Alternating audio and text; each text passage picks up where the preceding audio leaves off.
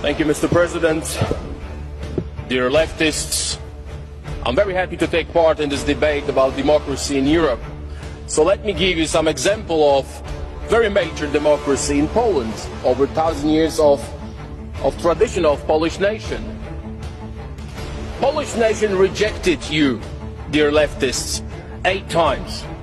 8 times in a row you have lost elections in Poland. So get used to it, because you're going to lose again. That's number one. Let me give you some data about Poland and Polish democracy. The lowest unemployment in European Union is Poland. The highest GDP after COVID in European Union is Poland. One of the lowest debts in European Union is Poland. So don't give us this rubbish